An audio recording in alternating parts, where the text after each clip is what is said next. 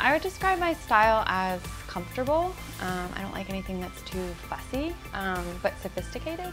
My favorite element of the apartment is probably the way in which I organized it. This is my bedroom, which is in my living room. Some people might think it's strange walking in the first thing you see is my bed. It's like, hello, you're in my bedroom, but I'm cool with it, so they should be too.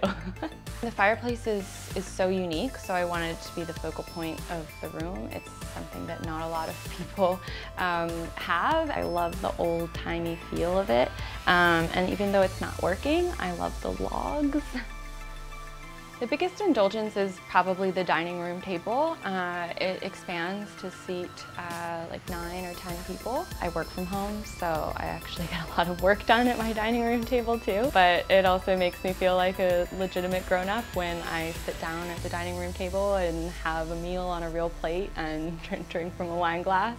So I love being in the dining room too.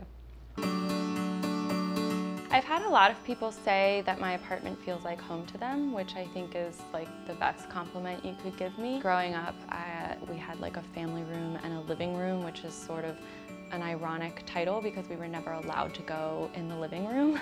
There were like pieces of furniture that you just can't sit on and items that you just can't touch. So it was important to me to not have anything like that in my space.